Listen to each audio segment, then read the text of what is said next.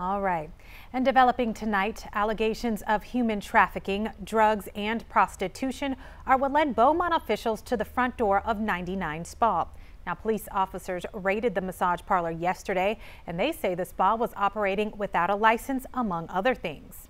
And 12 News reporter Ebony Coleman spoke with Beaumont PD, who says any business operating illegally and, most importantly, exploiting workers won't be tolerated. Ebony.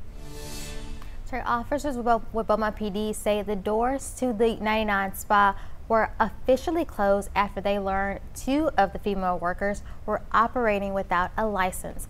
But after obvious signs of illegal sexual acts, investigators are now discussing and digging deeper into that 99 Spa.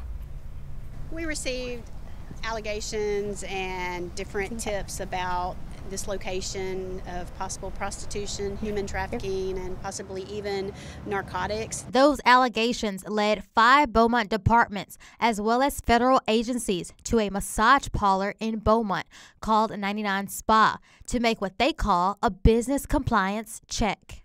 No one in the business was licensed. It didn't meet the criteria for a licensed massage business. Beaumont Police Officer Carol Riley says in addition to the business not having a license, they did find evidence of trafficking and prostitution. There were Asian females located inside the business.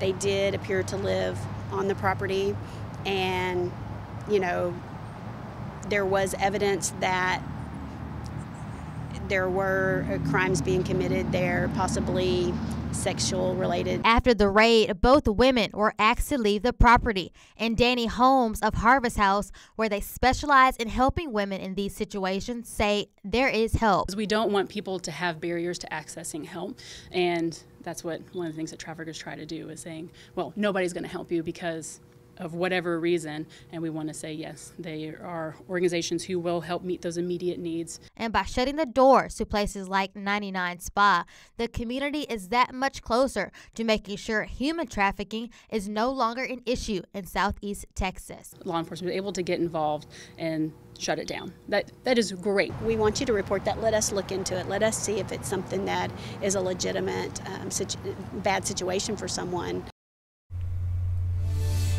Officer Riley says the raid on 99 Spa is still under investigation, and if you do go to a spa, you should be looking for licensing, proper signing protocols, and multiple payment methods. Ebony Coleman, 12 News.